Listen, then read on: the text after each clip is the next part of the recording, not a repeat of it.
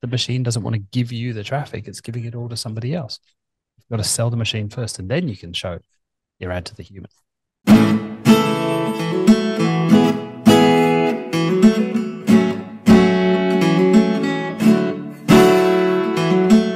A little personal anecdote on what you're saying. I started actually with SEO long before paid ads in like '07. And I remember our first site was a real estate investing site. A friend of mine had written a course on some short sales he was doing in Florida. So we wrote a short sale course, and I went after like the biggest, most broad keywords because that just made the most sense to me. And so it took me a long time, it took me over a year, but I remember we ranked for the keyword real estate investing. We would kind of bounce between number one and number three, but like Google would send us Wow. 2,000 visitors a month every. And I was lucky to convert one of those people. I knew nothing about converting traffic back in those days. And I remember I just got the idea that I needed more traffic like most people. And so I went after a keyword, and it was almost an afterthought, but I was like, well, we have a short sale course. Let's try and rank for short sale course. And there was only like 100 or 200 people a month who searched it. And I would get 15 to 20 conversions out of that, like clockwork, even though like the amount of traffic compared to it, but just that one word course changed the buyer Yeah, intent yeah. so much. And if you look at the pure vanity metrics, it's easy to say like 60,000 visitors a month versus 200, but they're coming with a very different frame of mind, a very different intention, a very different reason of being there. And so, like you said, use that data to feed the machine and identify who are those 15 people who just bought it. So coming back to the feeding the data of the machine, another picture I want to put in people's mind is most people just think about their customer, right? And everybody obsesses over creative and what's the ad that the customer, the prospect is going to see. The first customer we all have is the machine. Because if you don't first convince the machine to show your ad, the human on the other end never gets to see the ad. Yeah. You are marketing to the machine first and foremost. And that means, yes, you got to think about attribution, but data. If your data isn't right, if your data isn't what the machine needs, if you can't sell the machine on showing your ad compared to someone else's ad, doesn't matter how good your bloody video script was, because no one's actually going to go see that, because the machine doesn't want to give you the traffic. It's giving it all to somebody else. You've got to sell the machine first, and then you can show your ad to the human. Amazing. One last thing, if we got a little bit of time here, I don't want to keep you too long. I know you're I super can busy. go as long as you need. No, it's All okay. right. Amazing, mate. I wanted to ask you a little bit just about campaign settings. I know this is a little bit of a moving target because we got Performance Max today, and who knows what it'll be tomorrow. But I would love your thoughts just on how you see different campaign settings. Like when you're setting up stuff, like how do you even approach that? Well, I have an amazing team that do all of that stuff, and I haven't set up a campaign in quite a while, so I may not be able to answer that question. Um, That's the best I answer. The email. That's the systemized version. That's Yeah. the honest truth. I don't know what the buttons are in there these days. Be very careful of anything that looks grayed out but isn't.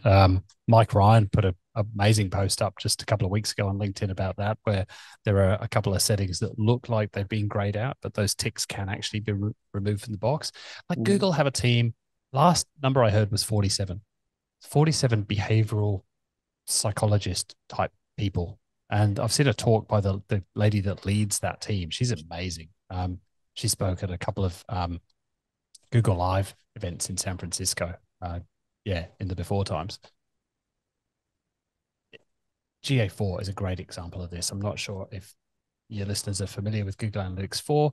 You go into your property settings, there's a thing there called reporting identity. It changes how your reports are shown and if stuff's thresholded or not. Long story, it doesn't matter. Essentially, there are two options, and then there's a little box underneath that says show all. So you're looking at two options on the screen with this little show all thing. You're thinking, well, geez, there must be loads of options then. They've hidden all of this to make it easy to read. You hit show all, one extra thing appears. There are literally three things on this list, and they've Yeah. chosen to hide one with this little seal. That doesn't happen by accident, right? A geek, an engineer isn't going to do that because it's inefficient. Why are you requiring all these extra button presses? That's the behavioral psychology department at work going, well, we want to nudge people over here. We want them to do this. And that's the bit that shits me, is just how much they use that stuff on us, the practitioners who are just trying to get a good result out of the machine. I just find things like that just so silly and so frustrating, like having a grayed out tick box that Yeah. can Yeah. be unticked, but you're making it visually look like it can't. That's just, you Yeah. know, we're a long, long way from don't be evil, aren't we, at this stage? So, No, but actually, so we just had a talk with Qasim Aslam, who you may know, who is mhm. saying that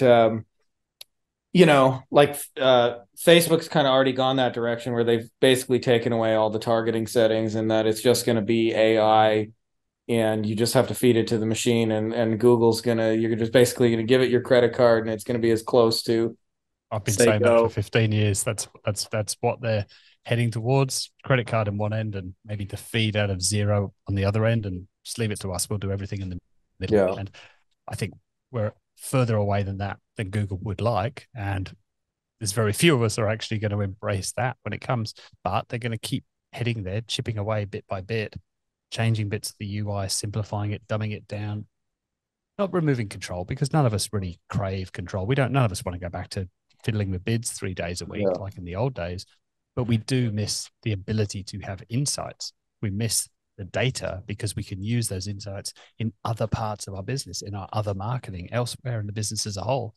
Like we need the data in order to have insights. And I think the way engineering look at that is, well, if you can't take action, what's the point in having the data?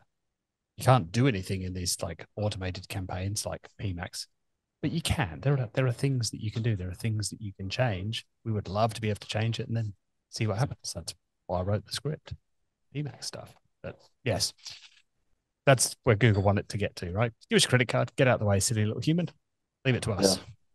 Speaking of, by the way, since you said you're a bad marketer earlier, I always find that funny because I really find the best people at this like break the alleged rules that all the internet marketers say you have to do, and generally just have an abundance mindset and want to see other Mm, people win. And when they give away stuff, like we've all find it finds a way back to you in other forms. mm. And so I love that you're just taking your best stuff and just giving it away. I know you could like gate it. I know you could make it a 29.99 a month recurring, whatever, but you know, especially like like I understand the hatred of the tech. I really do. Like I actually we run a Facebook ads agency, and for a large part of that, like I don't touch any Facebook ads. I don't push any buttons. I understand the strategy behind it, but I just like I'm with you. Like I don't want to touch any of those settings at all. Yeah, well, that's what you have a team for, right? So, and they're brilliant. They know it better than Yeah. I do in many cases, and certainly much more up to date with it than I am. Guys, if you like this video, you're also going to want to grab some free bonuses, which you can get at our website, Beyond Agency Profits. To make it easy for you, I've put the links to it in the description of this video, as well as pinned in the top comment. And we've got a couple of awesome things. This is what you'll get after you sign up. You get some of our best training, how we're closing clients over Loom videos, how we sometimes sign clients that is not a misprint for under $5 US, how to demonstrate your value in like amazing ways, trainings, how to have your clients write the best copy of your life, how we're closing without phone calls, campaigns that we've generated for clients that have done over $100,000, as well as scripts you can use to get conversations going with clients in under 10 minutes. All you got to simply do is go there, enter your name and email address, and then this is what you'll see on the other side. So if that's interesting to you, make sure to click the links below, and I will see you on the other side.